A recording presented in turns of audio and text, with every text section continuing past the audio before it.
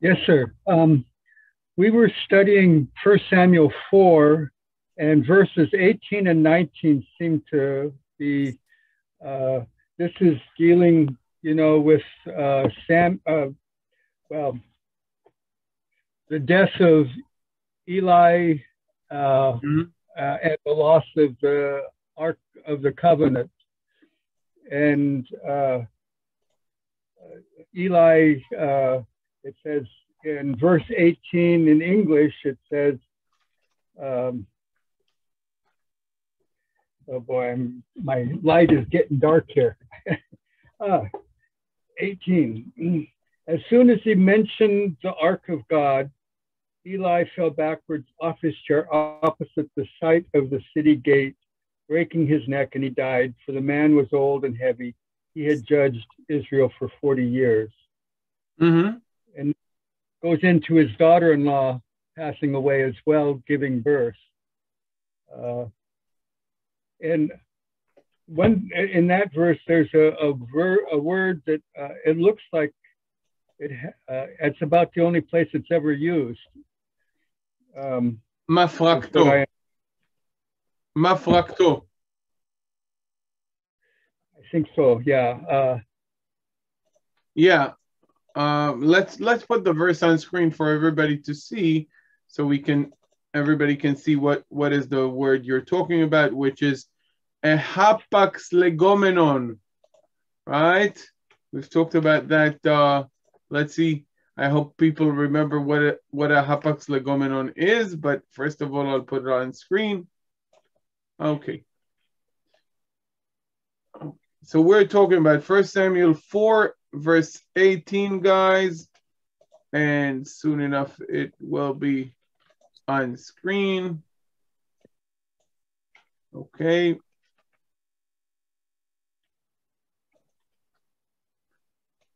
Okay. Bear with me. And yeah. So let's put it here. I guess the question that I was having was this: my Tanakh says as soon as he mentioned the Ark of God, and when we were reading it, someone was translating it as he was remembering the Ark. Okay. No. Okay, we'll talk about it. It's a good question. And okay, can you see the verse now, guys? Yes. Okay. Right. Let's have this verse read. Any brave volunteers? Nancy, would you like to read this? Oh, I can give it a try. Excellent. That's all I'm asking. Maybe I should just read the first 3 lines. Okay, go ahead. Yeah. Vayahi kehazkiro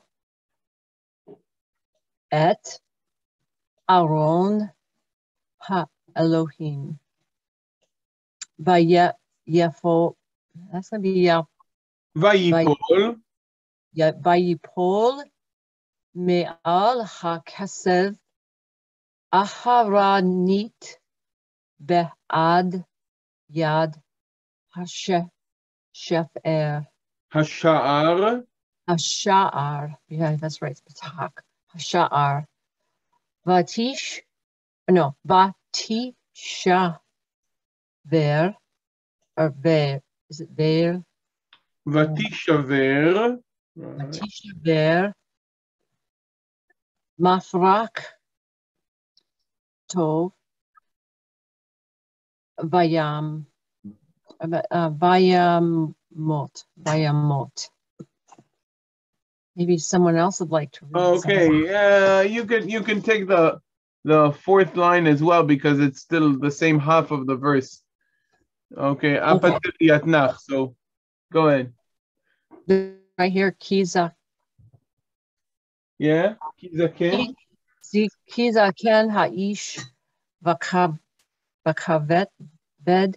V'chaved, right? That's the first half of this verse. The halves do not have to be like of equal length. And like the second half of this verse, Don, would you like to read the second half? I will give it a very effort. Vahu shefat shafta et Israel ayom hayim shana. Right. Vahu shafat et Israel 40 shana. So, few things. First of all, you've asked about the word mafrakto, which is a hapax legomenon. Guys, do you remember what's a hapax legomenon? Only happened once. Yes, very good. Excellent, Miranda. Only said once, basically. Only a word that appears only once in a certain corpus. Okay, this is a hapax legomenon in the Hebrew Bible. We've talked about the fact that when discussing the Hebrew, discussing what is a hapax legomenon is a little bit more complicated because you have different roots. But nonetheless, the word mafrakto is some part of his head. So today we understand it as kind of the neck. Okay, that's the mafreket. Okay, the neck, when you break someone's neck, that's the mafreket. It might be actually there are suggestions to understand this actually as the crown of the head, not the neck. But nonetheless, it is either the neck. This is how it is understood in modern Hebrew, but also in among many other commentators of the Bible. There are suggestions that suggest that this is not the neck, but rather the top of the head. The Septuagint talks about breaking his back. So you can, there are different understanding as to what it is because it is not a word that appears many times in the Bible. The root pei, reish, and kof has to do with dividing or some kind of breaking or dividing. Okay, it should be said that generally verbs that have pei and reish as the first two root letters may have a different third root letter, such as daled, kof, tet, reish. They all have to do with or samech, okay, or tzadi, okay. These are all have to do with some kind of separation, division, when they have slightly different meaning as nuances. So, for instance, pei, reish, and reish has to do with crumbling. Pei, reish, and samech has to do with cutting into pieces. Pei, reish, and daled has to do with separation. Pei, reish, and tzadik has to do with breaching. But you can see that there is most probably a biconsonantal background to all of these verbs. Okay, essentially, there is a theory that many of the roots of the Hebrew, which contain how many consonants? How many consonants do we have in a Hebrew root? 3. 3. So, very good. So, many of these triconsonantal roots go back to a biconsonantal primitive root, if you will. And so you can see how verbs or roots containing pei, resh, and then another letter have some kind of a common semantic field. Okay, so the word mafrakto provides us with pei, resh, and kof, okay, which has to do with kind of dividing as well. Okay. By the way, the word perek, again, not in biblical Hebrew, but in post-biblical Hebrew means chapter. Okay. So the word chapter, perek, in biblical Hebrew, in post-biblical Hebrew, and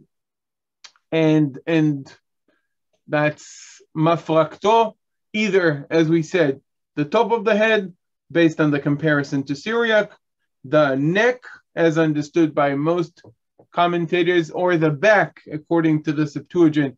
And they all have to make sense, because he falls backwards. So either the top, the neck, the back, you get the situation. Now, another question you had is about the word kehazkiro, right? Which is here on screen. I'll clean the mess we did with the word mafrakto, and now we can talk about the word kehazkiro. And you said that someone read it mentioned, and another one said when he remembered, right? Correct, yes. Correct. Was he actually reading a translation or translating it himself? He was translating it himself. Mm-hmm. How did I guess? Because we're we're inexperienced. I don't want to say inexperienced, but I can see what was the process going through his mind. Indeed, the root zayin kaf and resh has to do with remembering. So I can see where he came from. However, the binyan here, what is the binyan of this infinitive form, guys? It's so. It's a he feel. Okay, so the specific meanings of the verb are diversified or varied by the binyan in which it is used. In the he feel, this root has to do with either reminding, that which is causing to remember, thus reminding, mentioning, or even invoking. Moreover, so that's first of all based on the morphology of the word, why it is not when he remembered, but rather when he reminded or invoked or mentioned, cause to remember. The he feel oftentimes has a causative sense. So when you go back to your friend whose name is Tony. Tony, shout out to Tony. Tony, look, this is a he feel verb. Okay? The he feel is a causative, thus causing to remember. That's one, just based on the morphology. But we don't have just morphology to serve us in the understanding, the overall understanding of the Bible. We also have context. What is the end of verse 17? You don't need the Bible for that, guys. You have verse 18 before you. I'm sure you can remember. The news came in that his two sons were dead. Yes. And, the ark was captured. Right. So verse 17 ends with the fact that the Ark of the Covenant, or the Ark of God specifically, was taken. And verse 18, and it happened, kehazkiro, the kaf as a preposition before an infinitive. What is the use of the kaf before an infinitive, guys?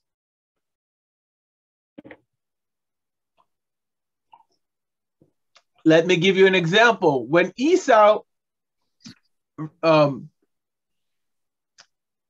comes to get his blessing from his father Isaac, he hears, he comes to his father and he says, "Oh, I'm Esau." And his father says, "Oh, what do you mean?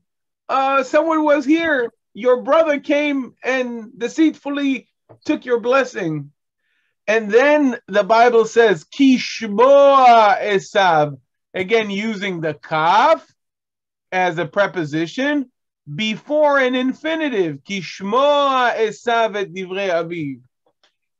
The kaf as a preposition before an infinitive oftentimes suggests the inception, okay? And not just when is okay, but a better translation for the kaf as a preposition before an infinitive is often as soon as. Oh, yeah. So as soon as Esau heard the words of his father, he cried out with a very bitter cry. As soon as he mentioned, invoked, reminded, in the sense that he said it, okay, as soon as he invoked, as soon as he mentioned the ark of God, which is exactly the last thing mentioned in the previous verse, then he fell backwards and so forth. So you see, Tony, why it should be mentioned, invoked, and not remembered? Okay. Okay. Thank you. And I don't know if Tony will hear this, but hopefully. Sure, I'll put it on my YouTube channel, and you'll send him the link, and he will be able to see that.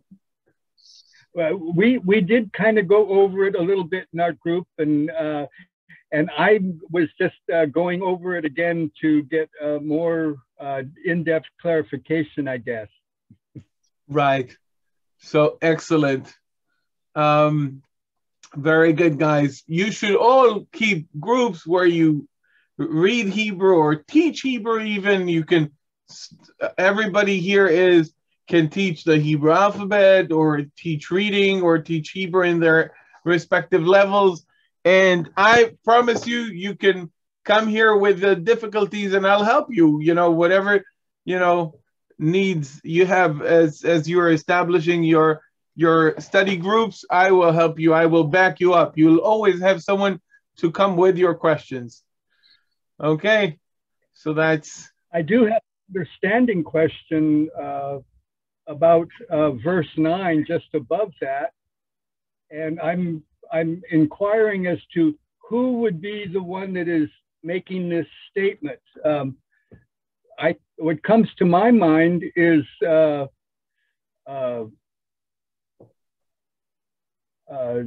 Lord hardening Pharaoh's heart, and he did it by getting Pharaoh to continue with his path that he had chosen. And I was thinking that this is perhaps the manner that was happening here, that the Philistines are being encouraged to continue in their attack, or I guess.